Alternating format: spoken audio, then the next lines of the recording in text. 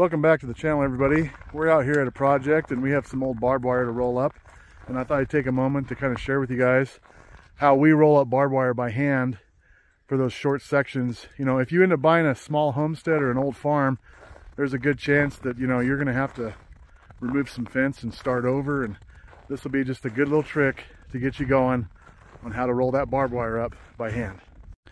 Well, lucky for us, we are right next to a road. So I recommend after you pull the staples or whatever off the barbed wire that's holding it on the fence, to flip it out into an area that's clear of debris, if you can, of brush, grass, as it'll get hung up in it and make it more difficult. So we have a good surface to work with.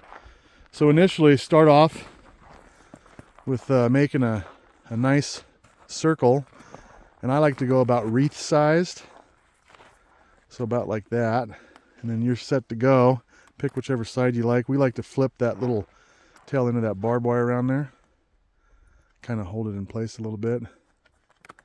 Like that. So just start walking it down the wire there. And as you walk it down, you see that he's kind of flipping it back and forth, left to right, allowing that wire to cross each other. Therefore, it kind of grips itself and holds in place. If you don't do that, it's going to come apart like a slinky. So as you can see, I recommend using some nice heavy leather gloves for this, as it will chew up your light gloves rather quickly. And as you can see, he's making short work of this, and that is staying together nicely. Now I'd say you can't go super long sections with this because it can get quite heavy and cumbersome there. And as you can see, we're only going about 200-300 feet, and that's a pretty good length by hand. And most times when you're doing this by hand, guys, there's a chance you're going to be throwing it away.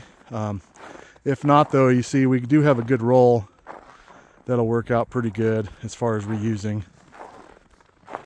Yeah, nobody likes to mess around with barbed wire, and it can really get at you, cut you. So just be careful, and it'll grab your sweatshirt or your clothes, your gloves.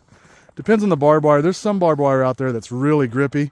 This happens to be some of that really grippy stuff you see he's catching every once in a while, and that's pretty normal. But it's a kind of a pain, but it's what we have to do to remove it, and it makes a nice little roll.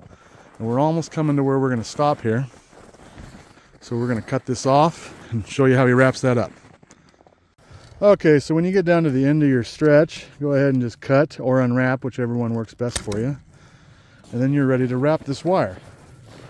So let me get my shadow out of the way here. So there's a couple different ways we like to do it. And I think go ahead and show him the first one. And he just does one single wrap around the top of this wire. And because he's done such a good job of wrapping this roll up, it's pretty tight and it will not come undone that way. However, there's another alternative way of doing it, which involves leaving a little bit longer leg coming off that barbed wire, as his glove is getting all tore up. And so go ahead now at this point, go ahead and flip that through there and wrap once around the top of that. And you should have enough length to go down to the bottom of the roll and do that exact same thing on that side of the roll. And just one little curl. And that's pretty close, but it'll still work, so it would have been better. Yeah, but that works. Anyways, so that is one way of rolling up barbed wire by hand and securing it so it doesn't come undone. Well, like I said, that's one way we like to roll up barbed wire by hand. There's other ways of doing it. They make some tools that'll get the job done as well. However, I like to use those on longer stretches. So more than likely, if you have an old homestead or farm with shorter sections, you're going to be rolling it by hand, like he is back there again. And those larger pieces of equipment would be a waste of money. Now if you're in commercial, that's a different thing, where you're rolling it up all the time. It becomes really handy and saves on a lot of gloves. But anyways, it's a helpful little tip if you guys got some old wire to roll up and you're having a little bit of trouble with it. Hopefully that'll help you out. Anyways, thanks for coming along, guys. We'll catch you back out here on another one. Have a good one.